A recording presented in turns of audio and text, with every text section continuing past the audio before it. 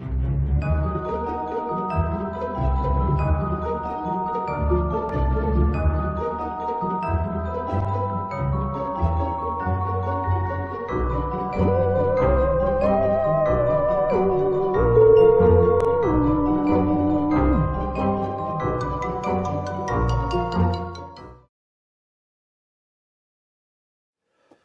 everyone, welcome to Pumpkin Horror.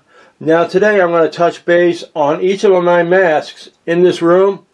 And the reason I'm doing this, I know I've done other videos based on the masks themselves, is because I rearranged the actual bookshelf, so I decided to go ahead and go through each one of those masks and pretty much explain every one of them.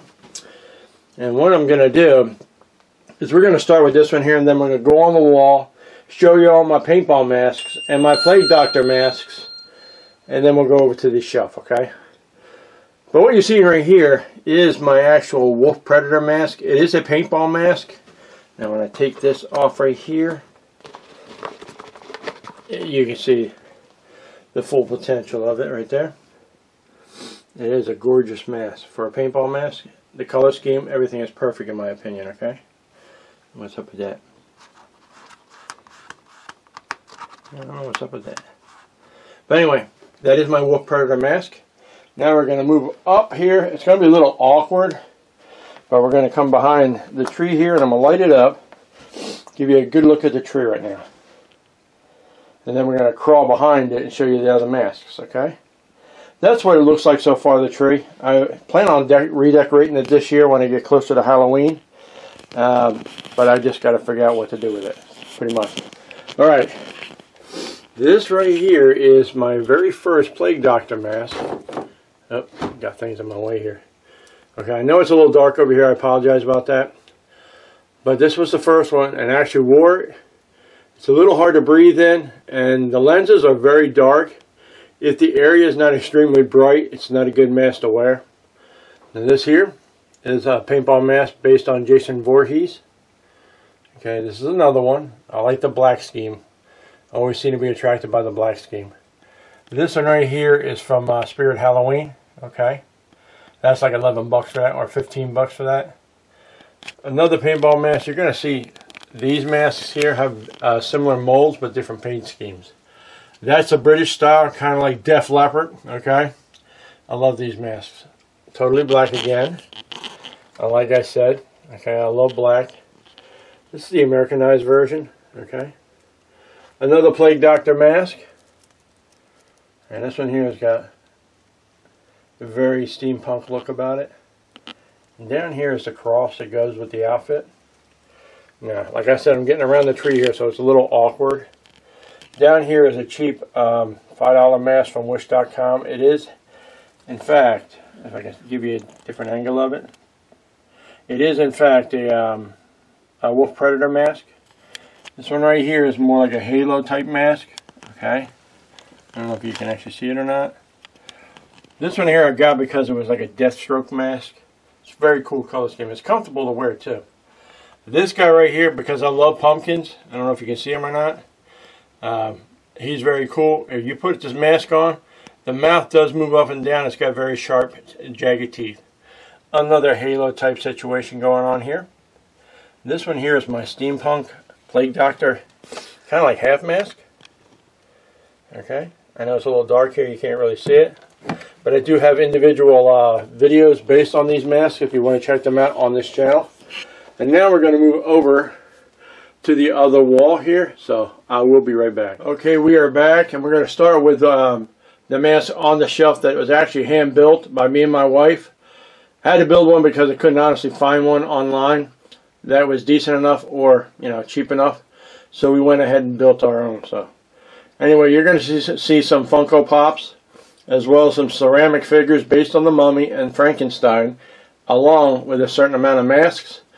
I do have some on pre-order, and I will eventually keep ordering these masks because right now I'm obsessed with ordering masks. So this here is a demon mask. I believe I got it from Party City a long time ago. Literally, probably like 10 years ago. Could have been longer. It's one of the original masks that I got. This right here, Creature from the Black Lagoon. Okay, now this particular mask It's very comfortable to wear even if you have a big head.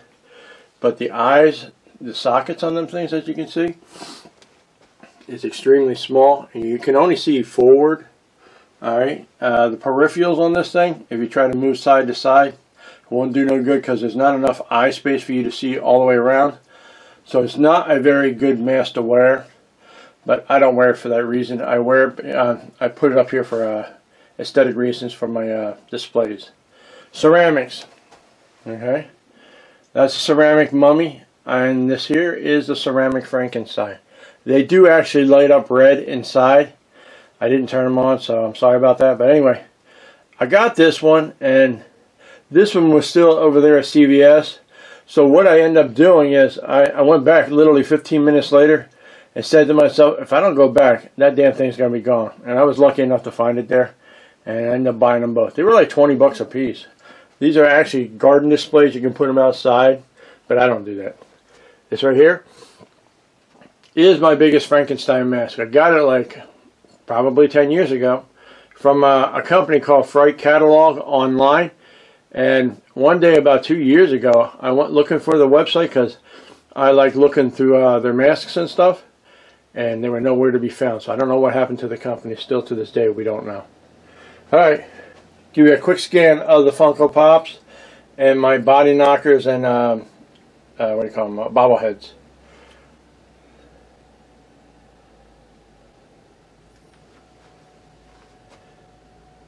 You got some cups from Chucky and Pennywise. Pennywise is up in the back there. Alright, Terratoonies. Now this one here is knocked over because I got to get a stand for it. I got to invest into some NECA stands like that one right there. Okay, and I got to do one for Reagan too because her feet are too small. And when you put this particular thing right here, it's the puke from when Reagan threw up. Makes her top heavy, so it's kind of hard to do something with her. But eventually I will get that fixed. These are Terratoonies, or no, Toonie Terrors, I think they're called. I get those words mixed up. Alright, back down here we have my Frankenstein collection. This one right here is in fact, let me get the camera angle here. That's a Ruby's, okay? It's a Ruby's Frankenstein mask. You'll notice in the left eye it's defective. Ruby's is hit and miss when it comes to the mask, but some of them are pretty cool looking. This one's not a bad looking mask at all, with the exception of that defect. The color scheme and everything is very cool in this. This one here I got from Spirit Halloween. Okay, I ended up getting that for like 30 bucks. It's a Frankenstein / zombie mask. Okay. Over here is a Universal Studios mask based on the Frankenstein monster. Okay, it is very cool looking, as you can see. It's got some very cool color schemes.